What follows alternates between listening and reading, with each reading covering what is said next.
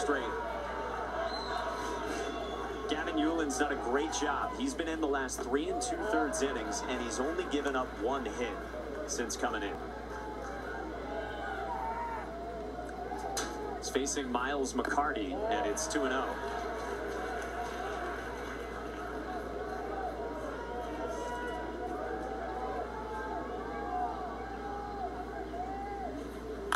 Myles lines one into center.